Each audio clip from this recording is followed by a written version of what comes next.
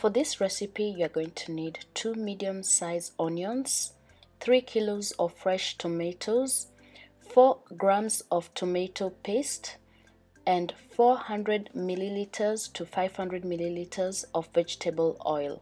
For the choice of tomatoes, you want to choose a variety that not only has less water but also less seeds. You'll see later what I mean.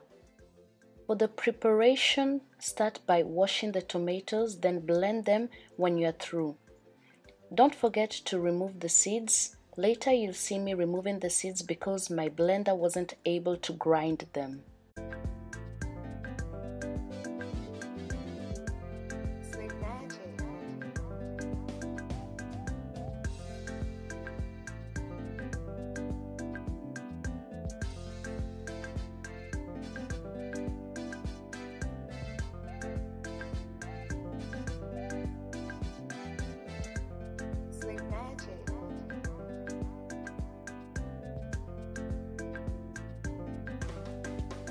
This is the part where I realized that the seeds were not ground.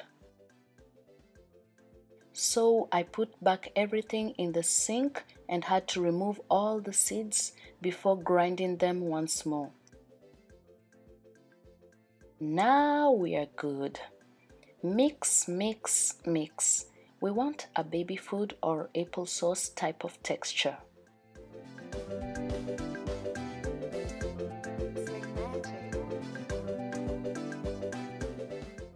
Still at the preparation phase, dice the onions. Here I chose the easy way out by using the blender. Pour the fresh blended tomatoes into the pot and cook at high heat till almost all the water has dried. It won't burn until all the water has evaporated. Once the water has evaporated, add the vegetable oil and the diced onions. Let it cook for about 30 minutes. It is very important to use enough oil, otherwise your stew will have a sour taste. Don't worry, at the end we will pour out all the excess oil once the tomatoes are done. This technique that we are using is called cook frying. By frying our tomatoes, we will get rid of the sour taste.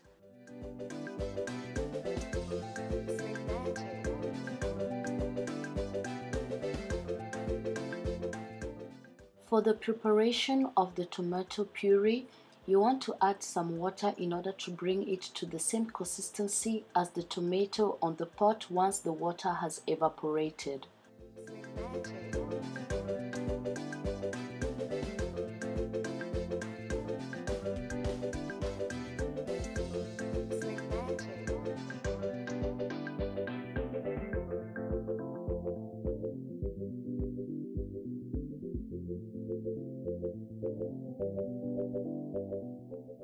Add the tomato puree that we just mixed with water. We don't add any salt or seasoning to this stew because it's a base recipe. We want it to be as neutral as possible since we are going to use it for different dishes such as jollof rice, mincemeat, meat stew, etc.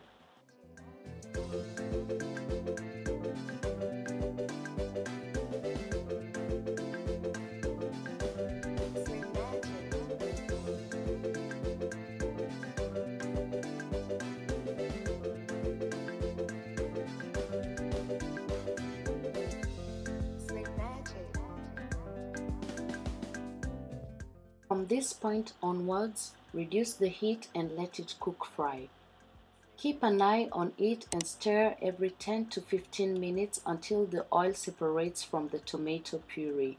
Taste the tomato puree to make sure that the raw tomato puree taste is gone.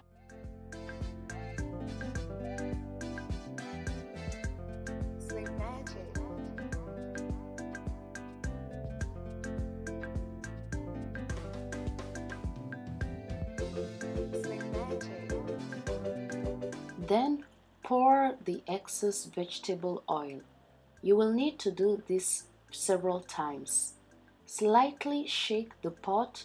The oil will separate from the tomato, then pour it. Please be patient and don't rush this process.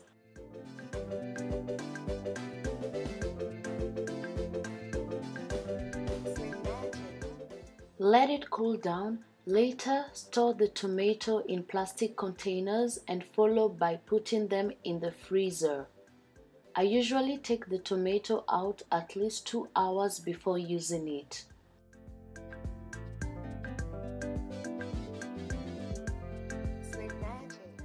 Comment below jollof rice if you want to see a simple and easy jollof rice tutorial. Thank you very much for your attention. See you on the next video. Bye.